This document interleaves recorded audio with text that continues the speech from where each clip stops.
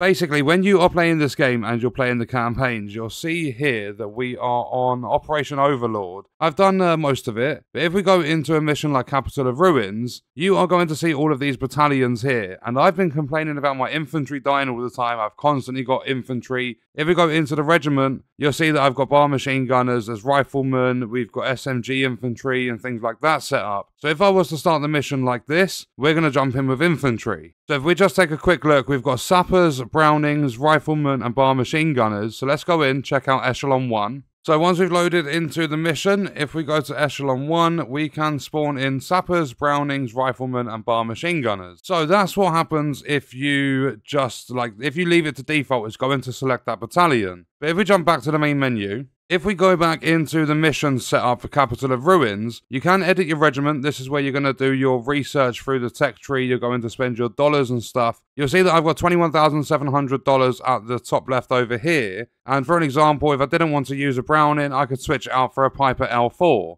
It all depends on what you've got researched. Like, you could eventually get the Browning M2 in this mission. You could have the M1A1. It takes your XP through the tech tree. If we go back quickly, I'll show you. If you go to technology, you can use your free XP and your XP earned with the previous thing. Like, for an example, with this Browning, you'll see that I've got 168 XP at the bottom right corner. So I click on this and it's only going to use 57 of my free XP. So you would unlock things through the tech tree like that. But if we go back into that mission, if we go to Capital of Ruins, if you want to use something different, which is what I've wanted to do for a while, then all you have to do is click on one of these battalions. So if we go to the Self-Propelled Artillery Regiment, you'll see that for Echelon 1, we're going to get things like the M8. And then when we get to Echelon 3, we can start getting the M12 King Kong. And yeah, this artillery is going to be an absolute beast to use. But we could also use things like medium tanks. If we go in here, we get down to Echelon 3, we get the M4A3, we get Shermans. So if we jump in with a medium tank regiment, I'll show you that we're going to, at the very start, have access to riflemen, tank crews, and Stuarts. So make sure you have clicked on the regiment that you actually want to use on this little battalion thing. So let's jump in with the medium tanks and I'll show you that that's exactly what we get to use. So now we are in, if we go to continue, if we have a look at Echelon 1, we can actually spawn in Stuarts.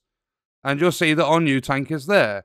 So when it comes to a mission like Capital of Ruins, you'll see all of these different points you have to capture.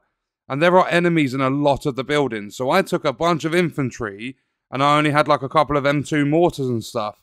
Whereas if I chose, instead of going in with like the infantry, if I chose an artillery regiment, I would have been able to sit back and basically obliterate a lot of these buildings. So this mission took me an hour and a half to record. I probably could have got it done in 45 minutes if I didn't make the mistake of bringing in a stupid infantry regiment. So try and get like an idea of the mission ahead and choose your regiments wisely. Don't just jump in with a default one. Make sure you select it, edit it so it's got the troops that you want. Make sure you're doing your research, spend your dollars to get more recruits and things like that. Basically buff up your reinforcements for the task at hand. It's going to help you out in the long run. It's a mistake I made. I've only just recently figured it out and it's probably something simple, but in case you are making the same mistake of just going in with a default regiment, then I thought I'd do this video to try and help you guys out. And on that note, what we're going to do is leave the video there. Let me know your thoughts and stuff about Men of War 2 in the comments and I'll see you guys in the next one. I hope you enjoyed it. I hope it helped you out. Thank you for watching.